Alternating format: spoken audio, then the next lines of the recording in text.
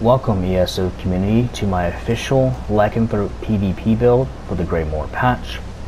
Werewolf has gotten an overhaul, so now it works on all classes and there's way more build versatility now than what there was. So, or I would say more build options. But anyway, in this video I'll be going over the armor sets, classes, what race I would recommend for this build, and the champion points. And obviously the trades and enchants and so on.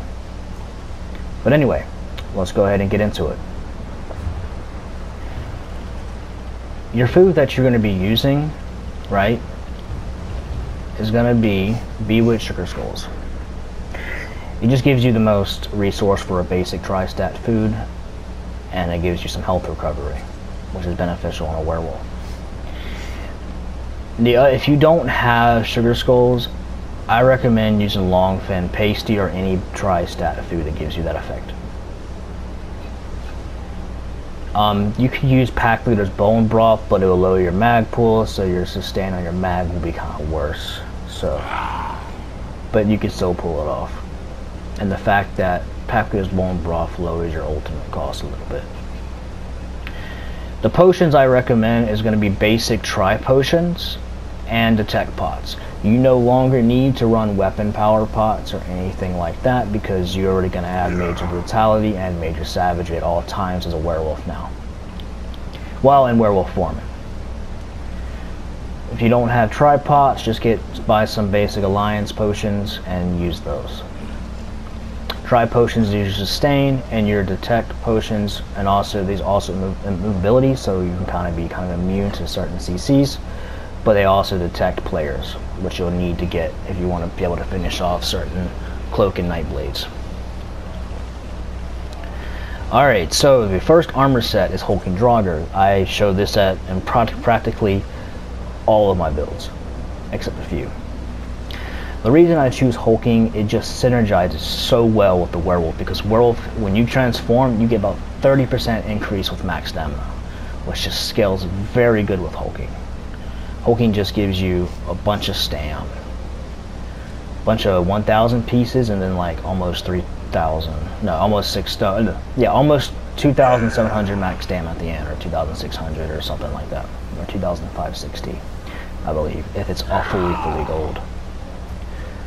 The trait is going to be Nernhold, to increase your physical damage. The enchant is going to be weapon damage glyph. Now, this is a one-hand and shield and two-hander build.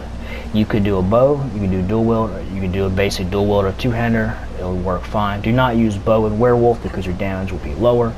Make sure you always use melee weapons. You can use dual wields, you can use swords, you can use axes, because all those traits do not go over into werewolf form. Or at least the effects from the skill lines don't go over. The traits do, the enchants do, but not the effects. And then your shield is going to be an impenetrable, what a tri-stat Hakijo enchant. For all your gear, I know that impenetrable got nerfed because we're getting base crit resistance on our character sheet, but I decided to keep everything impen because honestly I still think it's the strongest trait in PvP. But anyway, like I said, impen and a tri-stat Hakijo. Your back bar is going to be an Asylum Sword or Asylum two-hander, so you can basically get ultimate. It's kind of like a Blood Spawn proc a little bit. I think they kind of nerfed it a little bit, it kind of seems like, but it's still pretty good.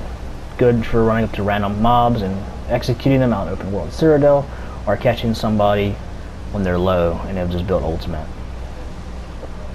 And obviously Nernhold and weapon damage enchant. Troll King. I know Troll King was nerfed, but I still use it, and I scaled that, or synergize that with the Sugar Skulls. If you do not have Troll King, run Mighty Chudan, or some type of sustain monster set, or if you want, you can run Selene or Malakina for extra damage. I wouldn't recommend it, because your stain's going to be worse. And obviously impen. I'd recommend turning it to a tri-stat here, but I got max stamina. I never changed it yet. I need to go ahead and do that when I can. But anyway, the second set is Shacklebreaker. an amazing set. It gives you weapon damage, max mag recovery, and just max stamina. It just really benefits with the werewolf. More magicka to pull more heals, more stamina to roll dodge, and also to increase your damage and block, and weapon damage, and obviously to increase your damage and some recoveries. Impen, and you also want to tri-stat Hakijo it as well. Every single piece should be impen. I never changed the trait on my feet yet, but I will do that. But I recommend turning everything impen and tri-statting it all armor pieces. For the jewelry, I have infused, but I am thinking about turning it triune. But if you don't have these, just get the basic robust. And obviously you want to run increased physical harm. But if you want to be able to survive longer, I would go triune. If you want more damage, go infused. If you want more max stamina, just do all robust.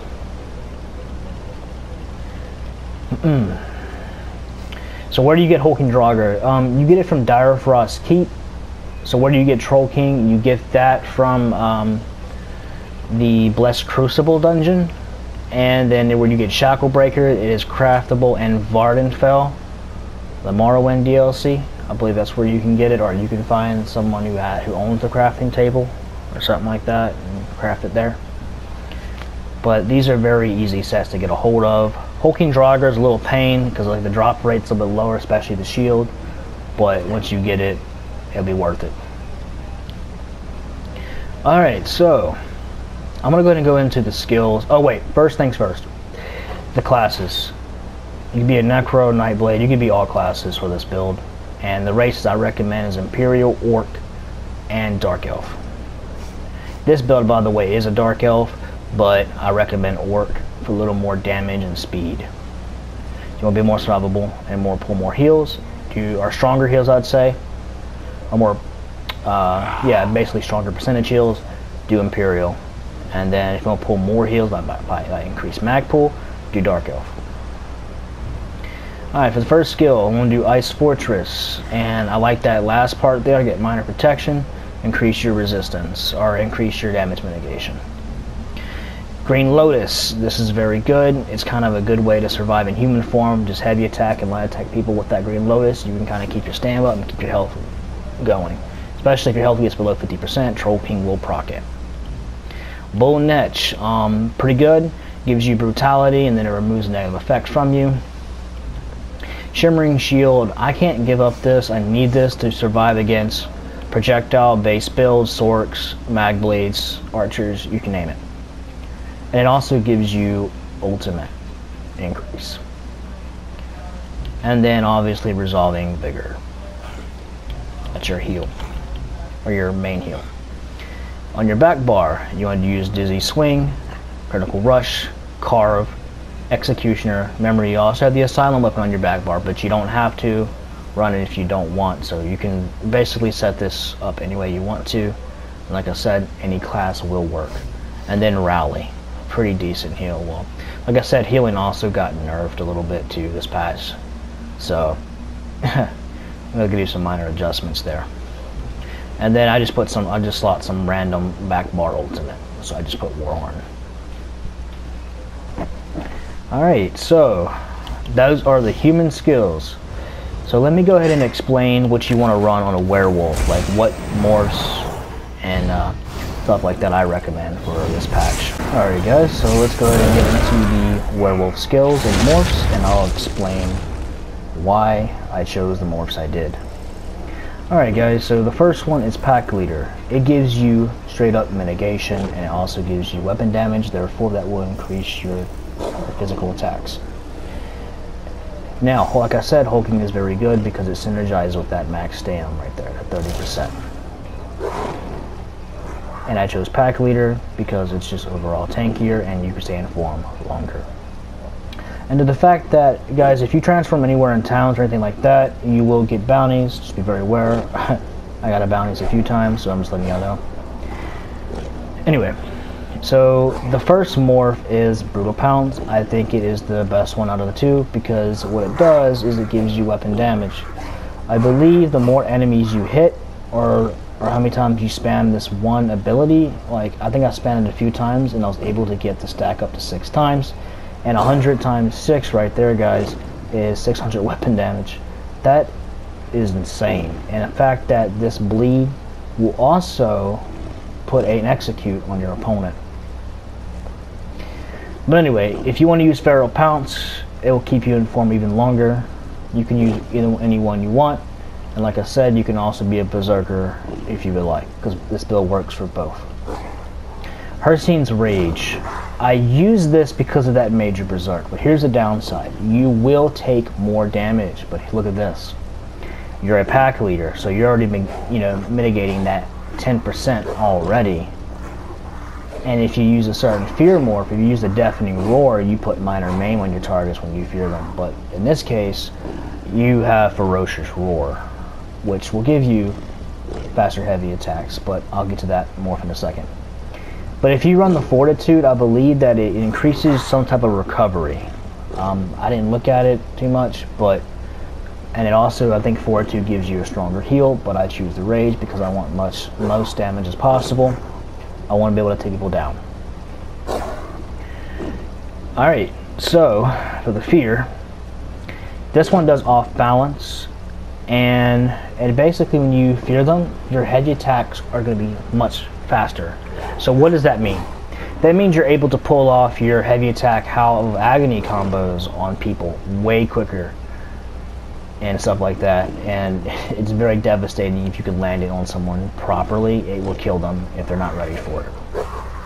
Especially a fear heavy attack Howl, or fear heavy into an Howl. It's just, if they're squishy, they'll drop.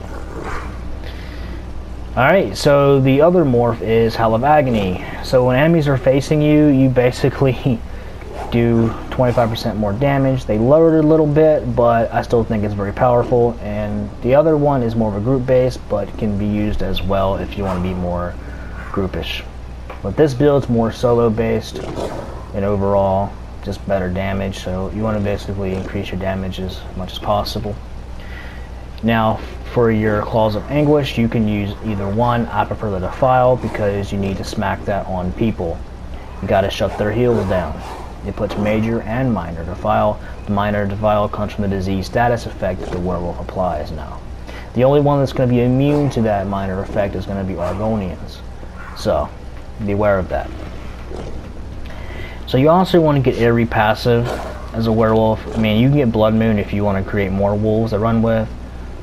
This will be something that you want to keep, but the most important one is technically all of them. But I like, if you don't need any of, like the one that I would recommend not to get is Blood Moon.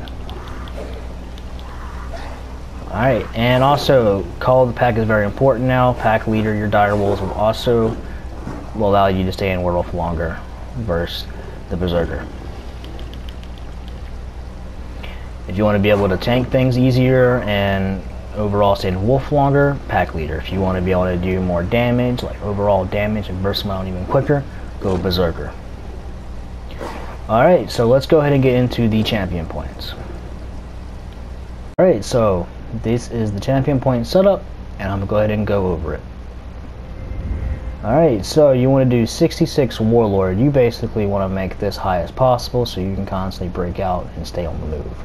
Stay defensive, or use your defensive to become offensive, or counter into offensive moves. And then also put 4 on the Sprinter there to reduce your running.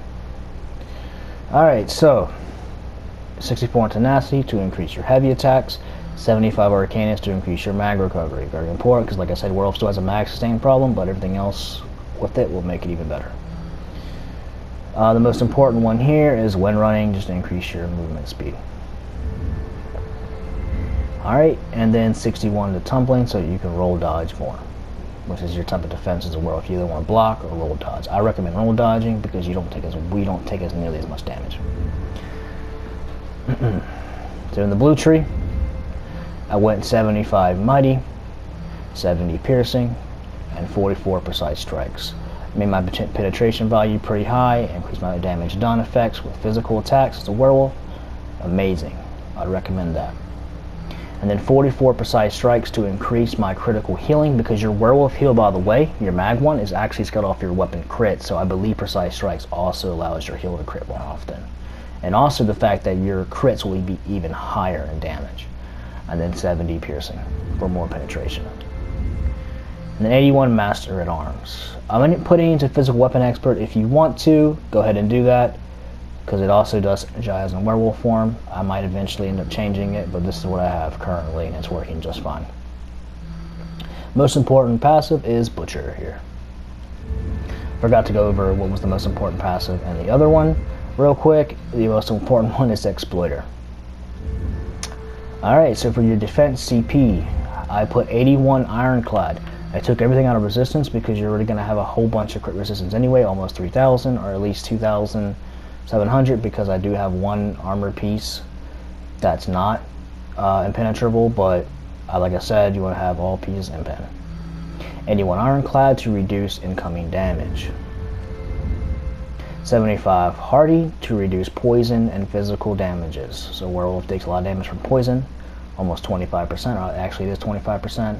75 Elemental Defender to reduce damage taken from magic attacks. So that means sword, mag, necros, bunch of other elemental damages like fire and stuff. 37 Thick Skin to reduce your damage over time effects. That means dots, bleed, poison ticks, anything that has a damage over time effect to it. Most important passive here is Unchained and Critical Leech. Critical Leech will proc your Troll King when you're under 50% health, and Unchained is basically gives you a free stamina ability. Alright guys, that is the champion points for my Werewolf build for the Greymoor patch, and I hope you guys will enjoy some of the gameplay footage that I will also be showing. And yeah, this is it. Hope y'all enjoy, and I also will be coming out with some more builds later on. But anyway, peace.